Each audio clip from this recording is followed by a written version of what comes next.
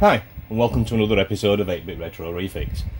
And on this week's episode, we're going to be creating some 1541 U2 Plus Ultimate Cartridge tape adapter cases. I've had one of these for quite a long time, but never had the tape adapter case. So what I wanted to do, rather than it being bare, and this is how they come, just like that. That's all you get with it. They don't come in a case like the Ultimate Cartridge does. It just comes like that. So what I wanted to do is make these cases. So I printed the base and I've printed the top. I don't know whether you can see in there. Not really, it's a bit difficult to see. But literally what I had to do for this one is, well, I'll explain it as I go along. So if you look in that picture, you can see all the bits and pieces that have gone wrong. So if you look at the little black one first, the full one, what I did there is I took it into the editor and I put my 8-bit retro refix into it, and then I brought it back to the 3D printer and started printing it. And then while it was printing, I just thought, you know, that looks a little bit small. So I double checked, and sure enough, it was too small. So I had to come back into the 3D modelling editor and change the settings. So I just copied the size settings from the original print and swapped them over. And then took it back down and started reprinting again. The half blue one that you can see there, that's partially printed with a skirt around it. That one started going through. I tried taking some video shots. I'll show you, like this one. And I got my camera stuck and it jumped on the belt, so it moved it forward, so the print would be all off again, so I had to stop that again. So we had a few failed prints on there while we were starting to create it.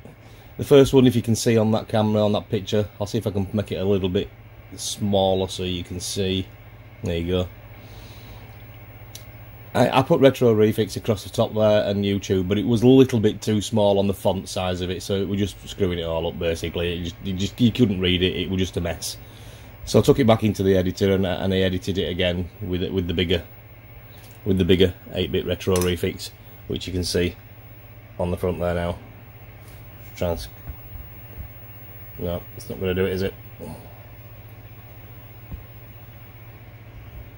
There you are. You can just see it, guy. There you go. So that's what I've done.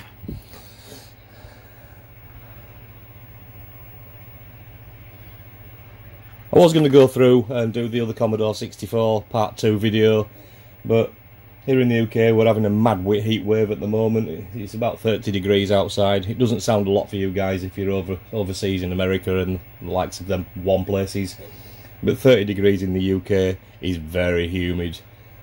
So I'm sat in this room doing all these videos and the sweat's just running off me. Oh, well, it started to. I'd only been in the room 5 minutes yesterday, and I gave up and come out. So I thought I'd do this little cased 3D print instead. And next video I'll carry on with the part 2. I wanted to print it to make it look tidier, and I think it does. If you have a look in that shot now, it does look a lot tidier. It's really good.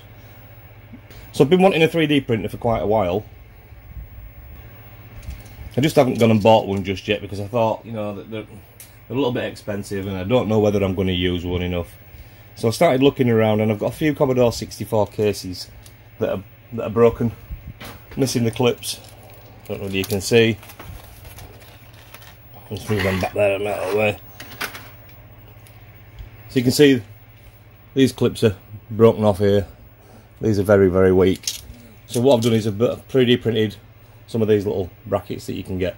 These are all available on Thingiverse, so all you need to do is just buy a 3D printer, download the file, slice it and put it in there. So these go into there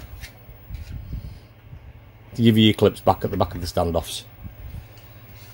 They're a little bit different, so all cases are different. That one's a bit thinner.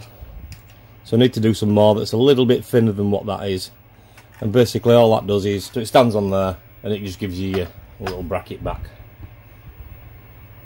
Sorry about the focus.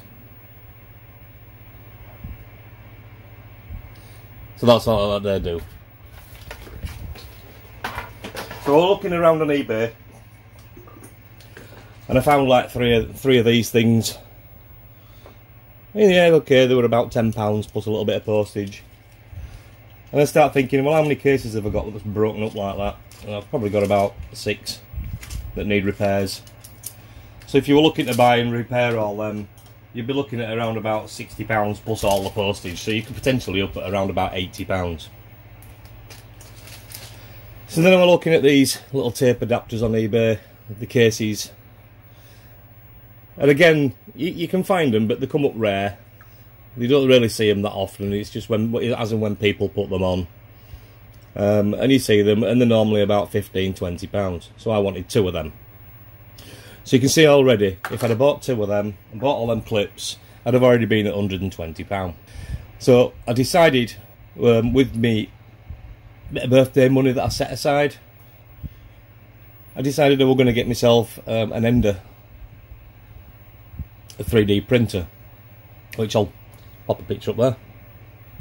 Over here, could be over here, could be over there. We'll pop a picture up here. And it's an Ender 3 version 2. So what that means on the Ender 3 version 2 is the Ender 3 that first came out didn't have a hot plate, it didn't have other things on it, it didn't have a little pocket for a drawer. It doesn't sound much, but it is useful. All them little things are all 3D printable. It didn't have a little knob on the top for the extruder, so you can see whether it's extruding or not, or moving around or not.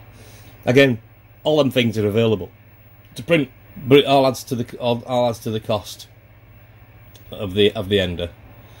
So what I think the Ender have done is I think they're dropping the Ender 3, and they're just going to do the Ender 3 version 2 as their base model, which wasn't a lot of money. It was about £180 roughly, around about that to buy it.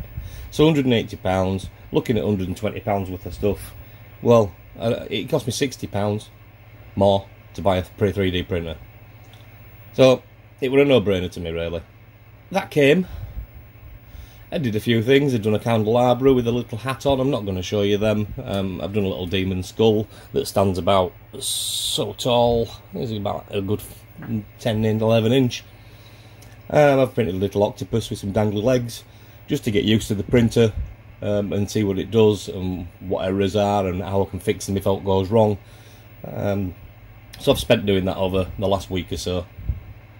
And yeah, I'm quite impressed with it. I'm very impressed with the Ender 3 version 2 as a cheap 3D printer. So if you are thinking about getting into something like that, you can't go wrong with little Ender 3 V2. Give it a try. I'm sure you'll love it. There's lots of other things we can print. There's the little SX caps. If you have a look in that picture, on the end of the carrying handle that go missing, you can do them.